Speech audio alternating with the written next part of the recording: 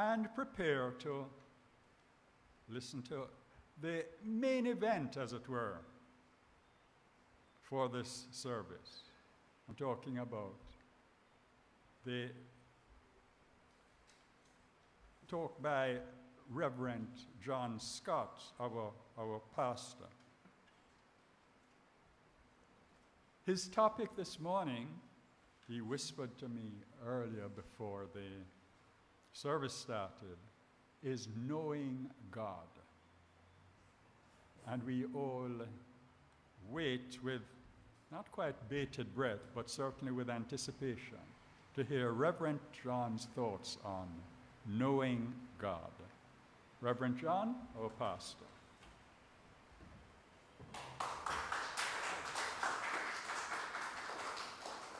Thank you, Reverend Michael. Good morning, spiritual family, both here in beautiful Jamaica and on the World Wide Web. It's a joy to add my own words of welcome. Welcome, welcome, welcome. I've been thinking a lot about knowing God. You know, the psalmist said, "Be still and know that I am God." And you may know, some of you, that I am currently conducting a class on Thursdays titled Ignite Your Life with Bible Wisdom. And again, at that first couple of classes, and again last Sunday at Discovery, I asked participants to share their favorite Bible stories, which we did. We had great fun, you know. And so the Bible has very much been on my mind and in my consciousness for the last few weeks. So I shouldn't have been surprised last Friday when I went to the bank and encountered the Bible in a very unusual way. You see, there was no space in the banking hall, and so a very kind security guard led 4 seniors, which I'm proudly a member, into the vestibule of the building in which the bank is located. And we got a seat on a kind of a ledge, you know, with the distance between us. And there was a little lady who sat down, and she reached into her purse, and she pulled out one of those pocket-sized versions of the Old Testament, and she sat there reading quietly. And then there were 2 other gentlemen and myself. And not long after we were sitting there, minding our own business, one of them suddenly jumped up and said, "You know, from I wake up this morning, I get a message. One of us have to tell this government that Jesus is the answer." The rest of us were silent. So, not to be deterred by our silence, he snatched off his mask and said, "You agree with me? Jesus is the answer. If you agree with me, say amen." And the little lady reading her Leviticus looked up and said, "Amen." And I thought that would have been the end of that. But no, he proceeded. "You know, from I wake up this morning, I feel that there is a message I have for someone here this morning." I said, a quiet spiritual man treatment, that it wouldn't be me, because I didn't feel like being engaged in any deep philosophical conversation. I wanted just to get the lodgement done for the Temple of Light Center for Spiritual Living. So he passed me over, and he went to the other gentleman. And he said, "My brother, don't you agree that we need to turn, this nation need to return from it, to repent of its evil ways, and that Jesus is the answer?" So the other gentleman said, "Well, yeah, I guess so. But to tell you the truth, you know, I don't too defend religion. I'm more into spirituality." Well, who tell him to say so? You don't defend religion, you're into spirituality. What that? Obia? For those who are not familiar with the Jamaican culture, Obia is a form of necromancy that is practiced, has been practiced for many years since slavery days in Jamaica. Him say, religion, both spirituality and religion. What is the difference between religion and spirituality? And I never got to hear the other gentleman's response because either for better or for worse, the security guard came and said to me, come this way, and ushered me into the banking hall. But you know, friends, the message that he had really was for me. Because I found myself thinking, since then, what would have my answer been if that question had been addressed to me? What is the difference between religion and spirituality? Have many of you said that yourself? I'm not religious, but I'm spiritual. Many of us have used that phrase, but have you ever thought about what that really means? And so I've been thinking, and I wanted to share the answer, or at least just to explore it a little bit with you this morning. Rabbi Rami Shapiro, writing in the March-April 2020 edition of Spirituality and Health magazine, notes the following, quote, religion is about answers, spirituality is about questions. Religion is about answers. Spirituality is about questions.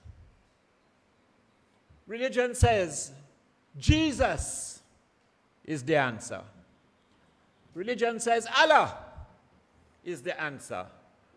Religion says Rastafari is the answer. Religion says Buddha is the answer. And some Christians, devout as they are, say, you know, the only answer to the problem of crime is to return to hanging. That's a religious approach sometimes. Always offering answers. Spirituality asks questions. Questions like, who am I? Why am I here? What is my purpose? Can I really know God? So the questions come from spirituality. And spirituality encourages us that when we get answers, we further question those answers, so that we live in the quest for a closer walk and a closer relationship with God.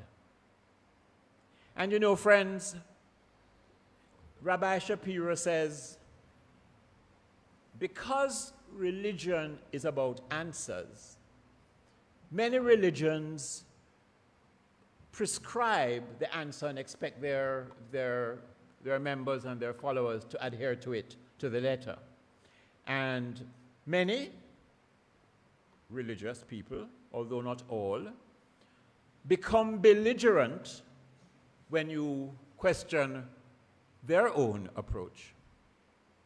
On the other hand, Shapiro says that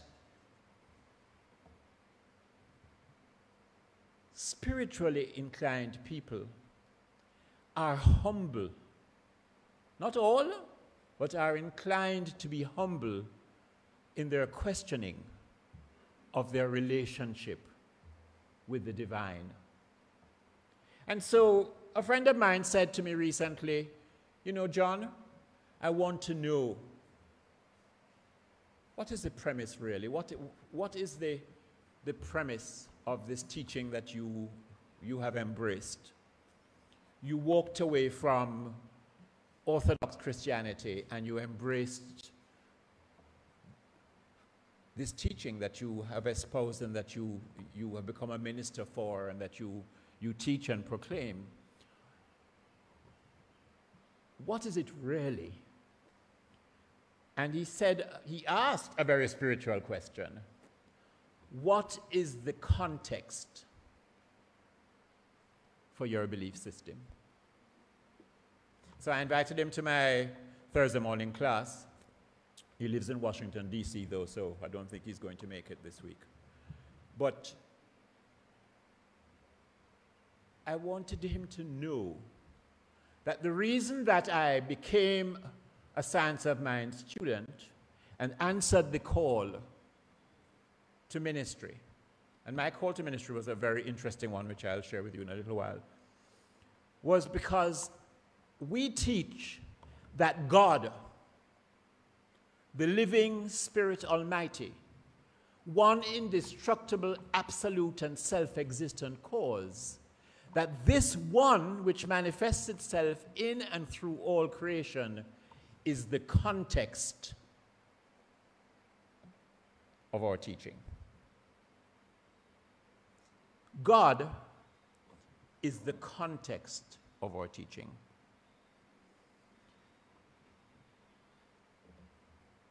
And so my encouragement this morning is a humble inquiry into how we can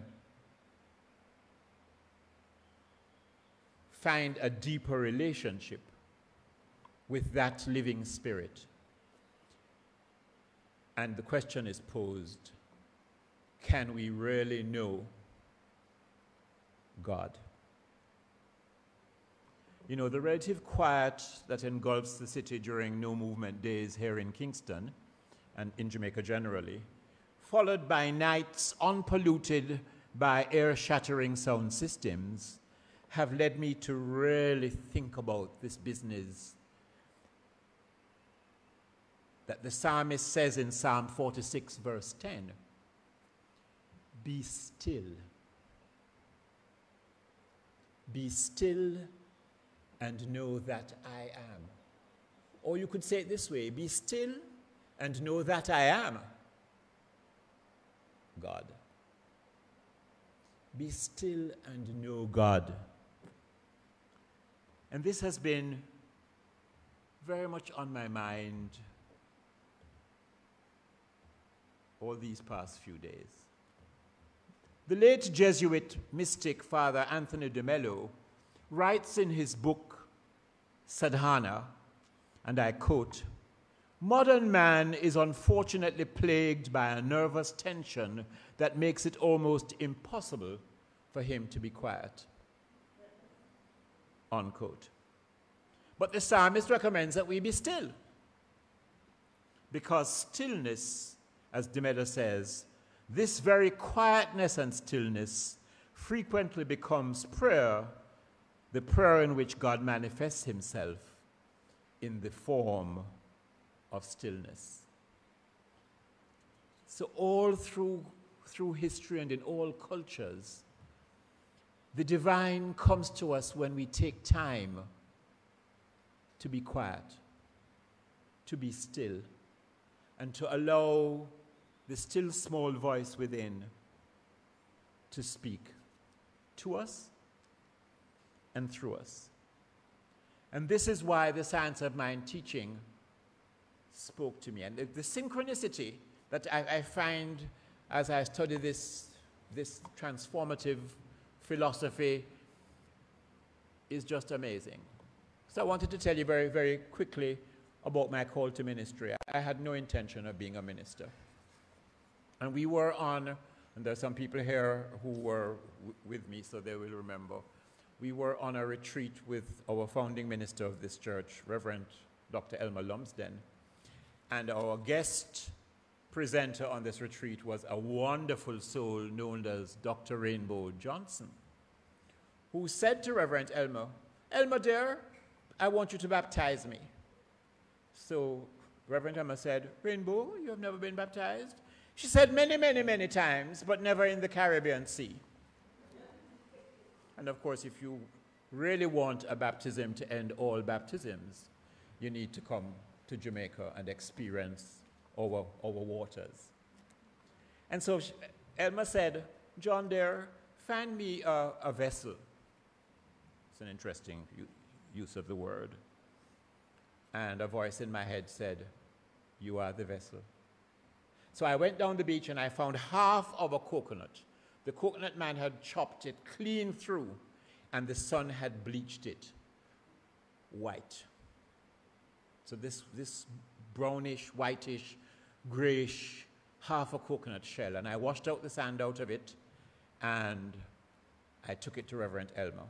And we stood in a circle, all of the practitioners, holding hands, and she did this baptism to end all baptisms. It was so beautiful. You know, baptizing rainbow in the name of truth and in the name of beauty and in the name of all the good that the universe bestows upon us. And when Reverend Elmer was finished, she said, "Now each of you in the circle holding hands, say a prayer." And so the prayer moved around the circle. And just before it became my turn, a voice said to me, "You are the vessel, and you are going to baptize people with the truth and with the beauty of being." So I thought it was a person beside me, so I said, "What do you say?" And they said, "John, be quiet, quiet." So it wasn't that person, so I said, "You said something to me?" And the person on the other side said, "John, be quiet." So I was still. I didn't know God, though I was still. End of story, part one. Now, we had a little game we used to play, again taught by Reverend Elmer, that just before you go to bed at night, you just open the Bible or any kind of literature that you have and say, "What do I need to know in my life right here, right now?" And so just before I went to bed, I opened the Bible and I jammed my finger in and said, "What do I need to know tonight?" And the verse was, "And I heard a voice say, 'Whom shall I send? Who shall go for us?' And I said, 'Here am I, Lord. Send me.'" I put on a dressing gown over my pajamas and I found myself to Reverend Elmer's room. "Reverend Elmer," she said, "Yes?" I said, "It's John, and I need to speak to you now." She said, "Hold on, dear." And she came out, opened the door and said, "What is it?" And I said, "Reverend Elmer, I'm going to be a minister." She said, "I know that, dear. Well, I'll see you in the morning at 5 o'clock for meditation, and close the door upon me." So, next morning I found myself, there were no cell phones in those days, I found myself to the hotel lobby and placed a call to my mother and said, "Mom, I have news for you. I'm going to be a minister." And she said, "I know that, dear." Same tone of voice as Reverend Elmer. You see, when Spirit says, "This is the context of your life," you can only say, "Here am I. Send me." So I want to thank the gentleman at the bank on Friday morning because he was sent as well, and he did have a message. Ernest Holmes, who gave the world this amazing teaching called The Science of Mind, says in his textbook, and it is on about page 60, it's very early in the textbook, I quote, "This science is the study of first cause, spirit, or the truth, the invisible essence, the ultimate stuff and intelligence from which everything comes, the power back of all creation." So what is the context for our belief system? The power back of all creation. But let me get back to this business of being still, because the practice of being still is your assignment for this week. And you know, it's not an easy assignment. You might think, "Hey man, I can sit down for 5 or 10 minutes, as Reverend John asked." But I want to tell you that to practice being still, well, all you need to do is sit comfortably, become aware of your breathing for a few minutes, and then mentally scan your body from the top of your head down to the tips of your toes. And be very aware of any sensations you may find in any part of your body. And when you feel anything, any sensation, just say to that part, what? Be still. It can be extremely uncomfortable, my friends, for some people to be still. no matter how comfortable the position you have adopted for this exercise, your body is likely to protest against the stillness by developing aches or itches in various parts that you didn't know you didn't even know you had. When this happens, resist the temptation to move or to scratch or to adjust your posture to relieve the discomfort. Just become keenly aware of the sensations and affirm, be still. Be still. And after practicing this stillness exercise for 10 or 15 minutes, my friends, write about the experience in your journal. Record what it was like for you and if anything came to you. As you become more proficient at being still, you can move on to the real aim of stillness, which is to what? To know God. But you see, you can't know God when you're fishing in your handbag to say, I wonder where I did put my car keys, and I'm going out when I finish my prayers. I need matches, I'm running out of matches, and I need something to light the stove. All of this is happening in your busy mind, and your body itself is twitching and wanting to move because it resists being still. But you see, friends, we need to practice stillness because to know God means more than just an intellectual definition that satisfies your curious mind. Knowing God has nothing to do with being familiar with a concept of God. Because concepts and ideas and words and descriptions and adjectives are fine for us needing to communicate with one another.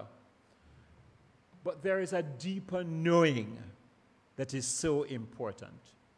It takes a genuine living realization in our hearts and our souls and our consciousness, as well as in our bodies, to know God or divine mind.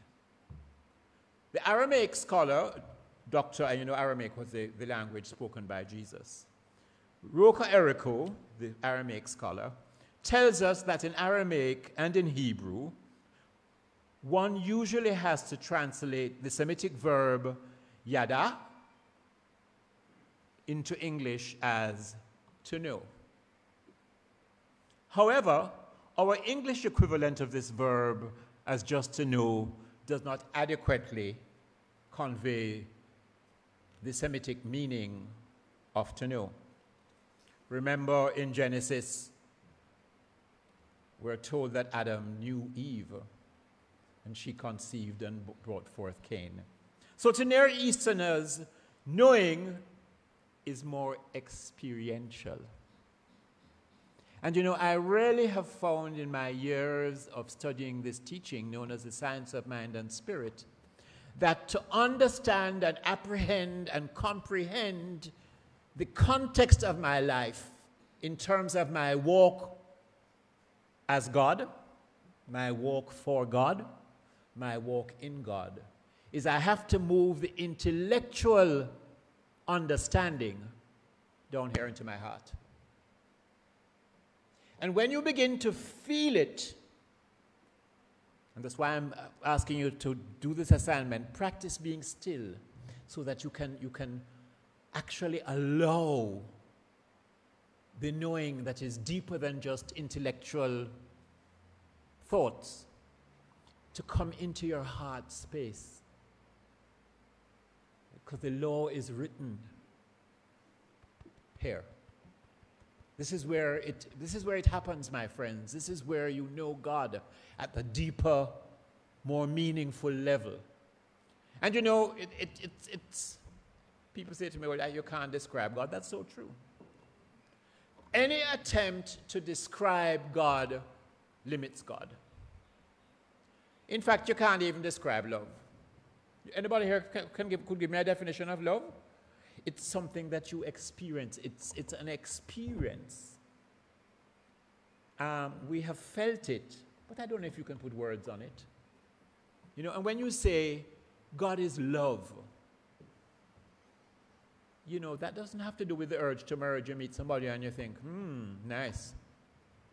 That's not what we're talking about. We're talking about this deep, deep yearning we have as human beings to merge with the infinite, to feel God at the very center and circumference of our lives, and therefore for our lives to become a living Bible story.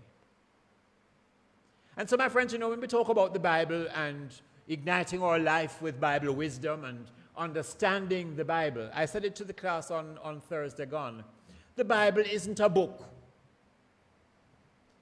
The Bible is a library.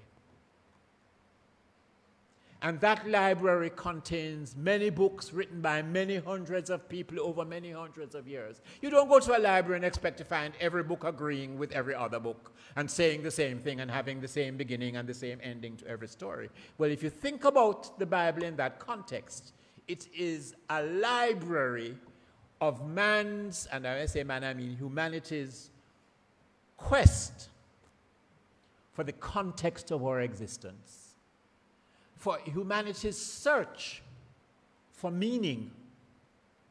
And that search begins at the center of your being, in the heart of your hearts, at the center of your consciousness. And so I want you this week to practice being still and to do what the biblical writers seem to have grasped many thousands of years ago, to have a comprehensive experience, spirit, soul, and body. For knowing God means realizing truth or divine mind as a vital energy that nourishes every particle of your being. Let me repeat that for you. Knowing God means realizing truth or divine mind as a vital energy that nourishes every particle of your being. My very dear friend Howard Daly, with what was almost his last breath before his transition, when my heart was just tearing out of my chest in grief, held my hand, looked into my eyes, and he said, "Don't cry, John. I know God." God, what a thing to say with your, as you're about to step into your next most amazing experience of life. I know God. I know God with every cell, with every fiber, with every atom, with every sinew, with every tissue of my being. Let us say together, I know God. Together. I know God. In the stillness, my friends, may you know God. May you apprehend that deep, deep knowing that the kingdom, or as I say, the kingdom, is everywhere equally, evenly present upon the face of creation. According to the Buddhist monk Thich Nhat Hanh, he said, and I quote, "Although God cannot be described by using concepts and notions, that does not mean you cannot experience God." And so my wish for you on this Sunday morning is that as you practice stillness, you come to know God. There's a Buddhist, no, I think it's a Hindu parable about 4 blind men feeling an elephant. You may know it. And the one at the tusk said, the elephant is like a cold stone. And the one feeling the hide said, elephant is like a rough tree bark. And the one at the tail said, no, it's a soft broom. And the one that had his hand on the elephant's mouth said, no, an elephant is like a warm spring full of running water. None of them, and the elephant is a metaphor for God, in the Hindu tradition. And so, and I love elephants, by the way. None of them individually could describe the elephant. Can you imagine if they put their ideas together and asked the spiritual question? if they each shared what they knew of God, wouldn't they have a much more composite picture of what we're all seeking? And this, my friends, is really the value of belonging to spiritual community. This is my shameless commercial. If you're looking for a spiritual home, somewhere where you can explore the questions that we have come to earth to find answers for, join us at the Temple of Light Center for Spiritual Living in the quest to answer those questions and to share our discovery. I think of us all as being on a mountain climb. I love the metaphor of a mountain. And on the mountain, maybe with families out on an outing, and people are at different levels of the development of their faith. And I don't mean to suggest that one level is higher or better than another, because at every level of our development there is beauty, there is deep learning, and there is meaning. But if we can share the experience, and one person on the mountain would say, you know, where on the ledge that I was standing on, the sunset was just amazing. And another one said, I was able to almost touch the clouds. I was so high up. The air was so pure. If we put all of those experiences together, what a joyous expression it would be. And so I want to just invite you to share with us in community. Come online. If you are in Jamaica, come see us and know the stillness and the beauty and the purpose of asking the questions of each other and of the indwelling intelligence that has an answer for all that you seek. So may you come to know God, my friends, as your greater self, as the inner light that lights your path to the attainment of your very highest ideals and goals. May God be the great friend of your lives, helping you at all times to understand how very precious you are to life.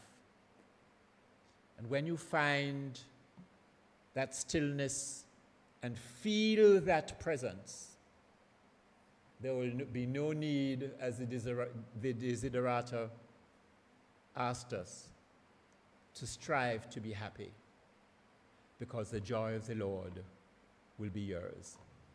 Namaste.